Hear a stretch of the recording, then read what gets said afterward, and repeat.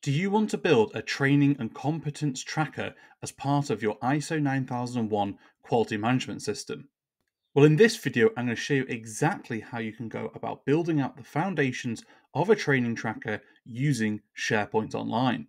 My name's Dougie Wood, and I'm a Microsoft MVP. I've been building out SharePoint solutions for the past 15 years with a heavy focus on quality management systems. I also work with organizations all over the world.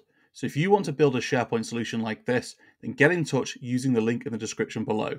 But for now, let's jump in and take a look at how we build out this training tracker. Okay, so the first thing we need to do is create our SharePoint site. Now, you could create this as a team site, but I prefer to use communication sites because usually this is something that will be part of the intranet. So everybody in the organization would likely have access to it to be able to see it. Of course, you can lock it down if you wanted to. Now, I am going to create a separate video to show you how to create a better looking homepage for the training tracker. But for now, I'm just going to focus on the SharePoint lists which are going to drive this. Now, there's going to be a number of different SharePoint lists which are going to drive this. We're going to need to have things like an employees list. We're also going to have a config list, which will be the list that will be used to actually almost configure the training that is required. And that will then go into the actual training list once a new employee is added. So what we would also do on top of this system is usually have some Power Automate workflows, which when you add somebody to the employees list, it'll automatically take all the tasks from the config list and put them into the training. So basically, when you get new starters in, you can automatically issue them some training records. Now you can see I'm starting to fill out this config list with some columns that are going to be required. So things like the employee, so the employee name, some choice fields, so maybe the role. Now this obviously can be completely customized to your requirements, but typical roles might be like production operator, quality inspector, engineers, things like that. But again, it's totally up to you what you want to include as part of this. Then we might have a type. So actually this is training type. So again, we can choose whatever options we like in there and you can completely bespoke that. Another choice field we're going to use will be for our training provider. So whether this is something that is internal, like an internal instructor-led training, or whether it's something external from a certain supplier, or whether it's a e-learning course. Again, you've got different options in there. You could choose to have different options. You can also set default options as well. So if most of the training is going to be a certain type, you can get it to automatically default to that specific option inside the column as well. I'm going to add another choice column here, and this will be for my renewal frequency. So typically this would be in months. So it might be 12 months, 24 months, 36 months, 72, or never, for example. Again, I'm just setting a default there that typically most of the trainings are going to be 12 months. I'm going to get it automatically tagged that, so I don't have to go and tag that every single time, because most of them, 90% of them, are going to be on a 12-month period. So then I'm going to go and just move back out here as a sec. Go back to my employee area. And I'm just going to edit in grid view. So basically, in fact, actually, I'm going to just add in a new item in here. So this is where I'm going to add in, for example, a forklift safety training. So this is going to be my training record. The role is quality inspector. The training type is induction, it's e-learning, and it's renewal every 12 months. So I'm just going to add in some different options in here. So again, I like to have plenty of test data in here just to make it nice and obvious what it's going to look like. If you're interested in this system, then we do deploy it at a fixed price to our customers. Get in touch for a free demo using the link in the description below.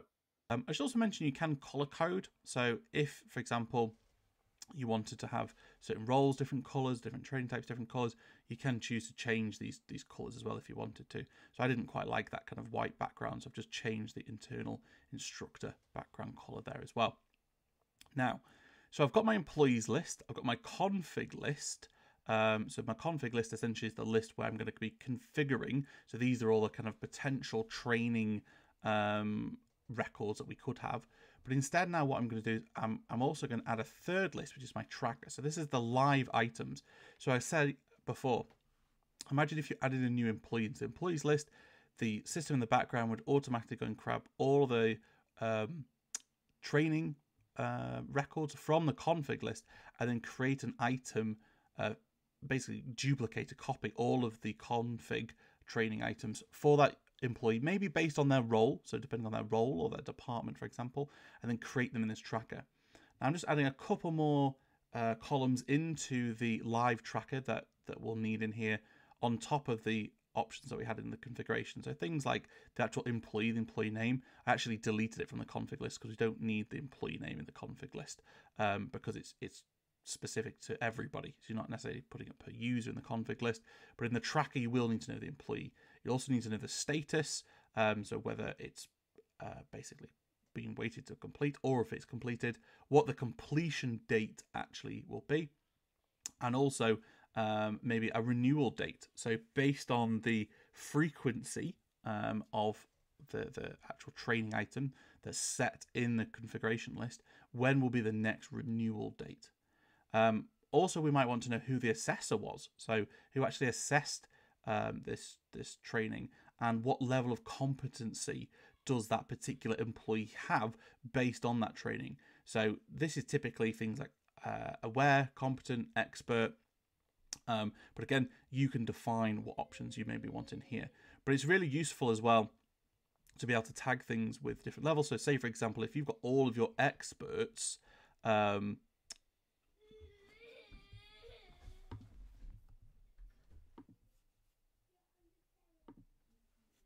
so now I've got some items in my config list. Then what I would be doing is I would be adding some additional columns into my employees list. So as I say, this might be things like the role that they might have. It could be, for example, we could use a lookup column to look up the config of a particular area and pull through based on certain roles. If we had a separate list of roles, we could tag them in. But actually, what's probably easier is to have a column, a choice column, and just specify the role in that sense. You might also have additional columns of things like department, location, where they work, things like that. There's all sorts of different things you might want to tag with it. But basically now what I'm doing is I've added a people column so I can tag in the person's name and their role, and that's what we're going to be using in our system to automatically create those training records. I can also update the view, so I can add in some additional things. So I could see, for example, when an employee was added. So I'm just changing the view here just to make it a bit neater. So I'm ordering it. So I've got the employee field first, then the role, then when it was created and who created it by as well. So as I say, it's going to look up based on the role. It's going to look up based the configuration trainings based on that role, and then it will create them in the tracker from that. You can then see in the tracker, this is what it would look like in the tracker, and these additional fields we populated to say maybe the completion date, the renewal date there would be obviously automatically populated based on the completion date. Say if it was 12 months, it automatically that's 26, but just for testing purposes, I'm just showing you this here. You could also add attachments, so maybe there was a certification or training you might want to attach to it, and you can also put some comments and notes on here. So you could say, Dougie is a pro at driving forklifts now. So these comments are all attached to that training record, which is all stored inside of this list. We can change the statuses, and by refreshing, you can see that it's changed it on here as well. It means in our training tracker, we can then filter by, for example, training which is not started. I could save that view, so I could then easily jump backwards and forwards between all items and the not started training tracker items.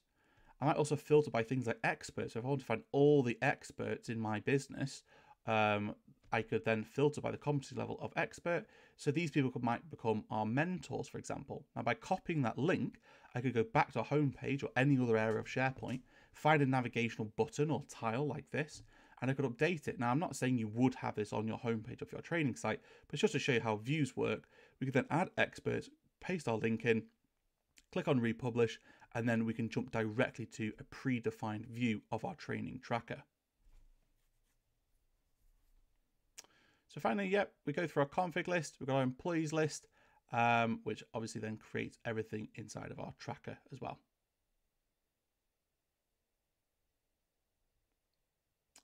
We can obviously group, so we can group by our tracker items, and we can filter it maybe by employee, so we could see all the training by a specific employee, see where they're up to, and add additional filters if we wanted to look for based on status, for example, or if we're looking for training based on role, we can filter it by that as well. So there's so many different ways we can slice and dice this data to find things. So for example, this is our maintenance engineer view. We could filter by quality inspectors. Again, save that view. So then we can see all of the training trackers based on quality inspectors. There's so many different ways you could slice and dice this. It's completely up to you how you want to achieve this. But as another example here, I'm just going to paste in another view. So now say, for example, I was looking for training trackers based on quality inspector role. I can then simply add in that view as a button, click on that, and that takes me to this view. If you enjoyed that video, please do subscribe. Also, continue to watch me build out a QMS in SharePoint by clicking on the video on the screen now. See you there.